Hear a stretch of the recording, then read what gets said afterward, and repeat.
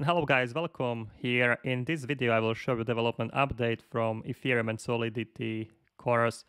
So the lectures I was working on today was administrator privileges features. So as you can see, I'm in my application and currently in a MetaMask.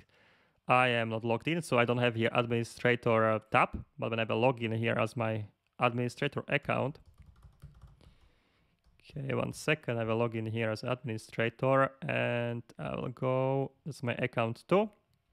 I have here a manage courses tab and I can access the courses, manage courses. And I can verify also courses. That was the other thing, I'm verifying the courses. So if I have information about the user provided by the user, I can determine the identity of the course basically. So I can tell this was maybe test@gmail.com. No, wrong proof, you see. So this user has provided me email philip@gmail.com, so I know the user is owner. Okay, so this is the status, verification status. Also the manage courses tab here, as I showed you.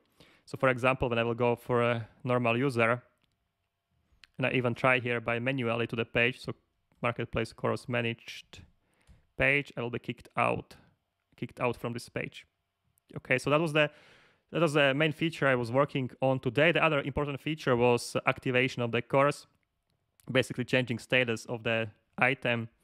And this we handled in our contract. So smart contract, I created here activation function, activate course.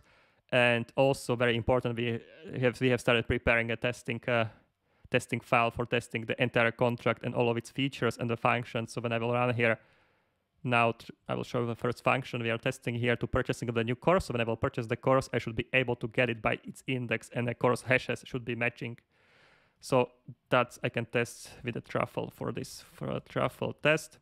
And that's the first test of many I'm going to create. So we will test the entire contract and we'll be sure that everything is working fine. And you can see the test is passing. All right, so that's gonna be it from this development update. As usually, repeating myself, but the course here.